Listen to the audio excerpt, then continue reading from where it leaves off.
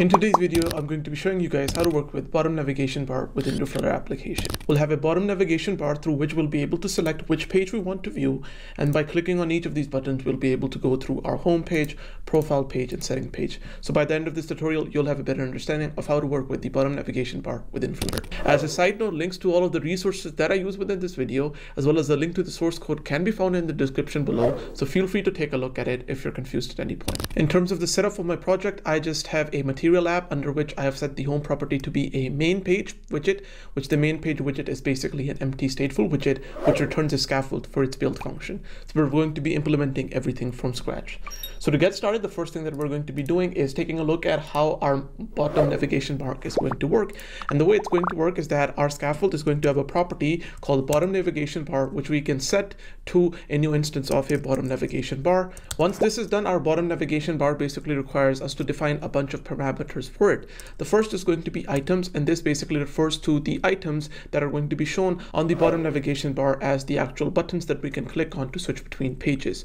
So in my case, what I'm going to be doing is adding to this items list a bottom navigation bar item, and I'm going to set the icon for that to be icon and then icons dot home, like so.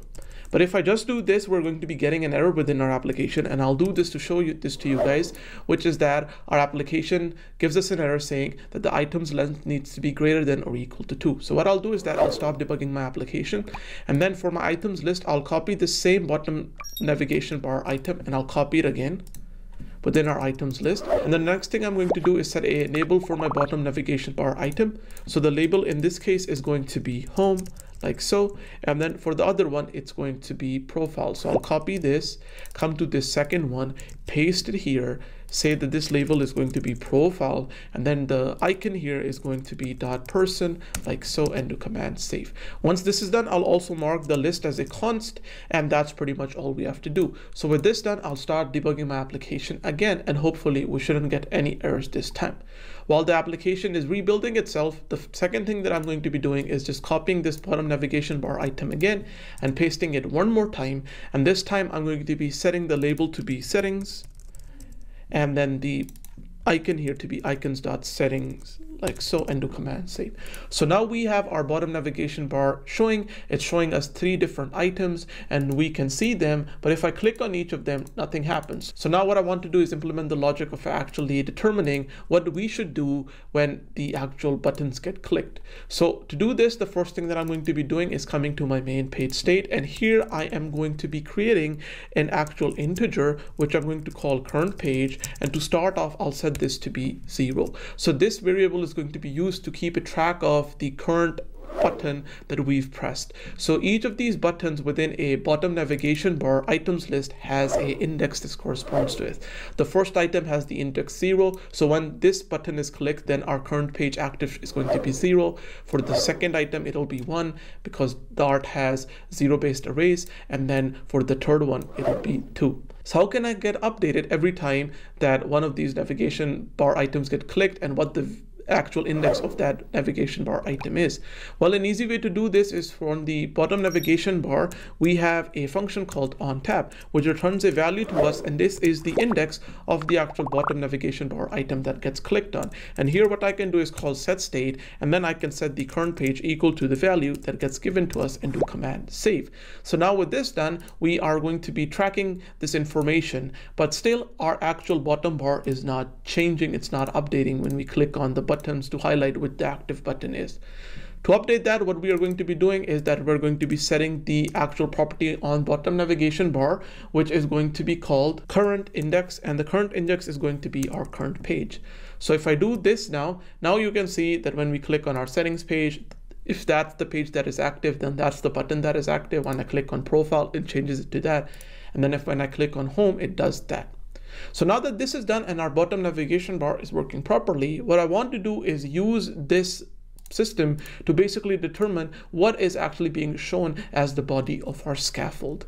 And this is basically the de facto use case for a bottom navigation bar, which allows us to basically navigate through different pages of our screen using a bottom navigation bar at the bottom of our app. So to do this, the first thing that I'm going to be doing is that I'm going to basically create a new file under my pages, and I'm going to call this homepage.dart. Once this is done, I'm basically going to go ahead and copy and paste the code in for this class, since it's a very simple stateless widget, which returns a container, and the color for that container is green, and then the text is home, and do command save. So once this is done, the next thing that I'm going to do is copy all of this. And since we have 3 items within our items list, we need to have the corresponding 3 pages to go with each of these bottom navigation bar items. So to do that, under pages, I will create now a new page, and I will call this profile_page.dart. And then I'm going to create another one, which I'm going to do new file settings_page.dart. Then for the settings page, I'll paste in the same code, but this time I am going to rename this to be settings page, like so. And I'm going to change the color to be red, and then the text here to be settings, like so, and do command save. And then I will now come to my profile page. I'll paste in the same code. I will rename the symbol to be profile page now, so the name of this class. And then I will change the color here to be blue. And then I will change the text here to be profile, and do command save. Once this is done, I will come back to my main_page.dart file, and for the main page state class, I'm going to create a list here, which is going to be a list of widgets. I'm going to call these pages, and I'm going to be setting this equal to a list, which is going to contain an instance of each of these pages. So since my first item within my items list here for my bottom navigation bar is the home bottom navigation bar item, then the first item within this pages list is going to be the home page. Then I'm going to add profile page, and then